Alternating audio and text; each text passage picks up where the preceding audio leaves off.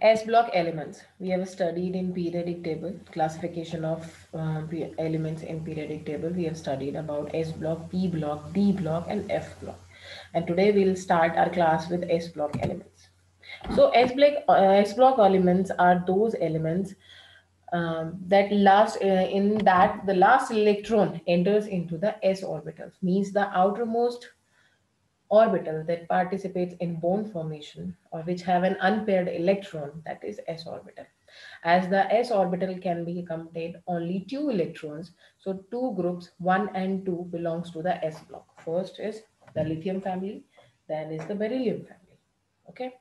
Next, the general electronic configuration of S block elements is NS1, 2, 1 or 2. When we talk about NS1, so that is alkali metals.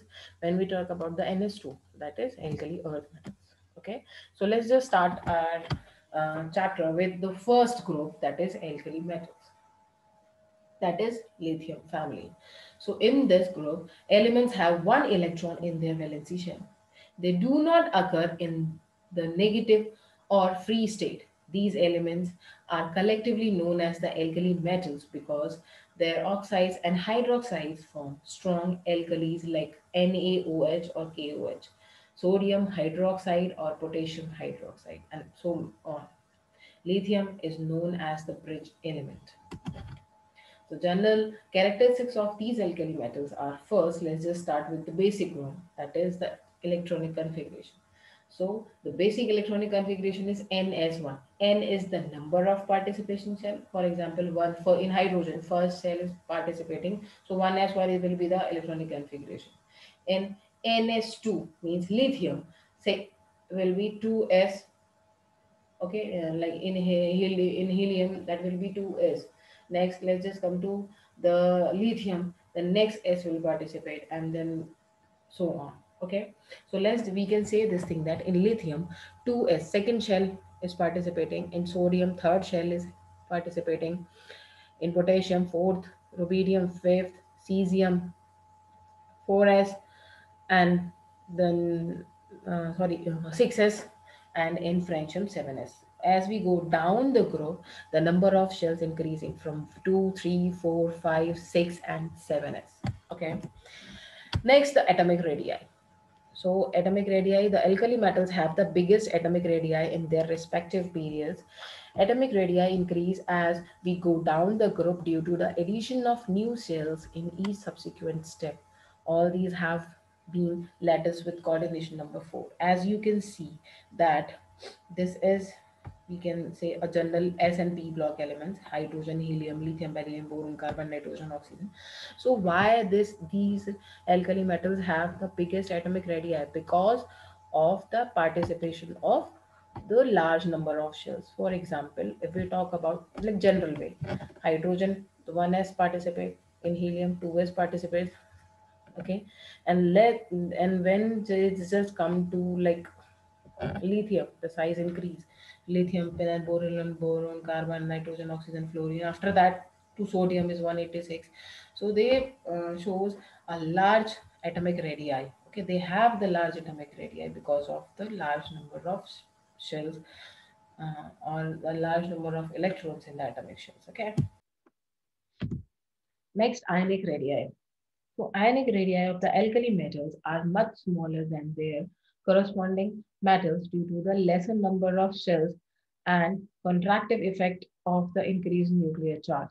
The ionic radii of these alkali metal ions go on increasing when moving down the group, right? So as you can see, the atomic radii is 152 picometer of lithium, but the ionic radii is 60 picometer. Sodium is 186 and sodium ion is 95 picometer. Why? Because they lose the electron. And whenever they lose the electron, means the atomic ionic radii reduces. Okay. With beryllium 11 picometer, 111 picometer, but beryllium ion is 31 picometer, 160 picometer for magnesium, and 65 picometer for magnesium ion. But in case of halogens or the non-metals, the ionic radii increases because they accept the electron, which led to the increase in the ionic radii, right? So for example, this is the fluorine. It accepts the normal atomic radii is 64 picometer, but the ionic radii of fluorine is 136 picometer. For chlorine, the atomic radii is 99 picometer and the chlorine ion has 181 picometer ionic radii. So, whenever the metal elements or the ions formed, there will be a change in the ionic radii. Okay, and the ionic radii of all these alkali metal ions go on increasing on moving down the group. Now, density. These are light metals with low density. Lithium is the lightest known metal. On moving down the group, the density increases from lithium to cesium. So when we go down the group, the density keep on increasing. And lithium is the lightest metal. This is because down the group, both the atomic size and atomic mass increases, but the effect of the increasing of the atomic mass is more as compared to the increase in the atomic size. So the density of potassium is lesser than that of the sodium because of abnormal increase in the increase in the atomic size when we move down the group from sodium to potassium. So there is an exception where this variation changes actually. Okay, melting and boiling point. The melting and boiling point of alkali metals are quite low and decrease down the group due to the weakness of metallic bond. So if R is liquid at room temperature, this is the liquid at room temperature. This is exception here. Softness. So these are soft, malleable, and ductile solid, which can be cut with knife. In 8th class, we have studied that the softest metal on earth is sodium. It's just cut like butter with a knife. Okay, butter is quite soft, and if you want to just put that butter on your bread, so we can cut it easily with the help of knife. So it is like a sodium metal. So sodium metal can be cut easily with knife. They possess metallic luster when freshly cut due to the oscillation of electrons. Okay. Next is the atomic volume. The atomic volume of alkali metal is the highest in each period and goes on increasing down the group from top to the bottom. When we go down the group, the atomic volume of the elements or atoms get increased. Oxidation state. The alkali metal shows only positive one oxidation state, plus one oxidation state, because they have one electron to lose in their outermost shell. And the property of metal is to lose electron. So whenever an element lose electron, positive sign will be there.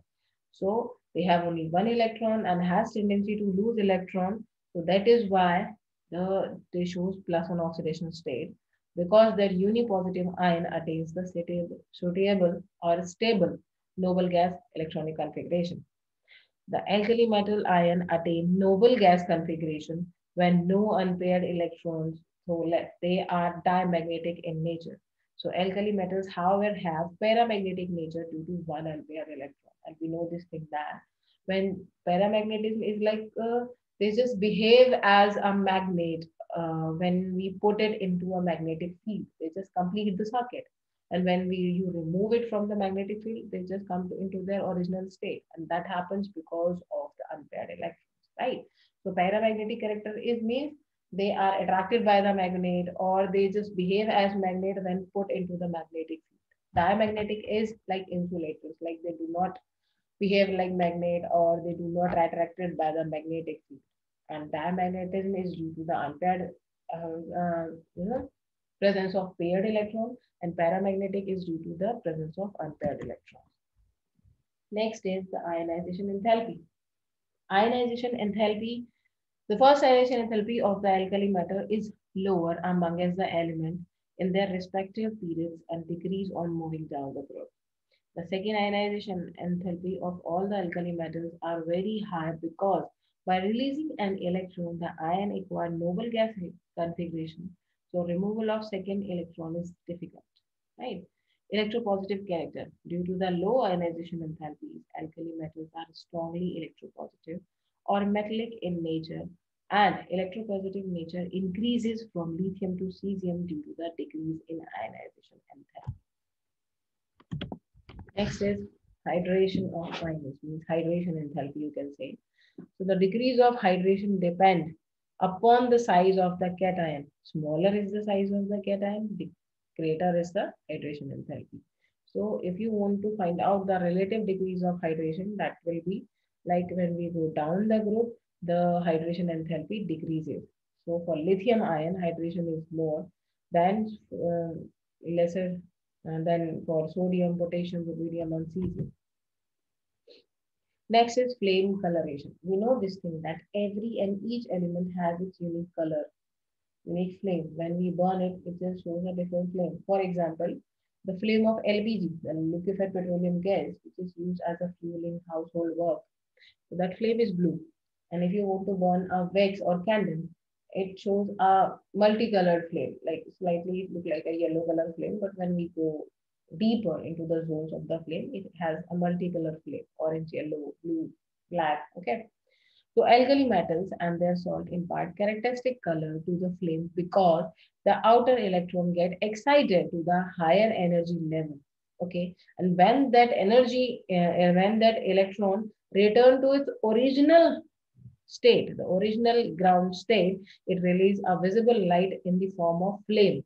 Okay, and it releases visible light of characteristic wavelength which provide a color to this that flame. Okay, whenever the electron loses its energy, it's come back to its original ground state from excited state, and that energy is released in the form of specific color of specific wavelength of light. So that provide a color to that flame. Okay, so lithium is red. Okay, red, which has a wavelength of 670.8. Sodium is yellow. Potassium is violet. Rubidium is violet, red violet, and cesium is blue. Next is the photoelectric effect. We know that what is photoelectric effect? Whenever an light or just when we just put a beam of light on an atom or element, so the free electron just absorb that energy and leave the atom vicinity, right? So that is known as the photoelectric effect because that light transfers its energy to that moving electron, and after gaining that electron, the electron leaves the vicinity of the metal and it causes the photoelectric effect. This thing we have learned in our previous chapter.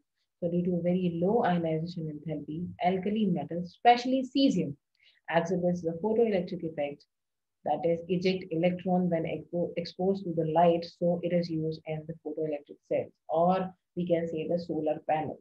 So if someone asks you that name the metal which is used in the solar panels, that is cesium, because whenever the sunlight just when the sunlight is adopted by, or you can say when the sunlight fall on that solar panel, the cesium atom, that electron absorb that energy, and that electron will leave the vicinity of that plate and will be collected in a battery or somewhere else in or some into some cells in which we want to collect. Okay, so this is the photoelectric effect.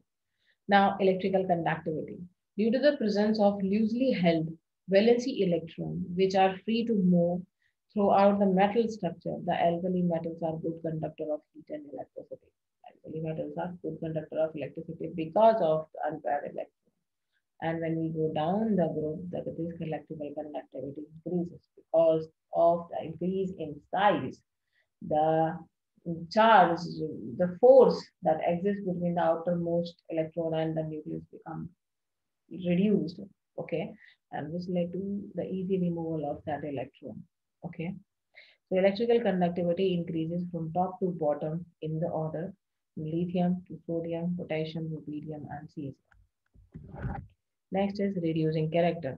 All the alkali metals are good reducing agent. Due to their low ionization enthalpy, the reducing characters follow that order. Sodium to potassium to rubidium, cesium, and lithium. So these are highly reducing agent, or you can say the good reducing agent. Okay, they can reduce any element by just donating its electron to that element. Okay.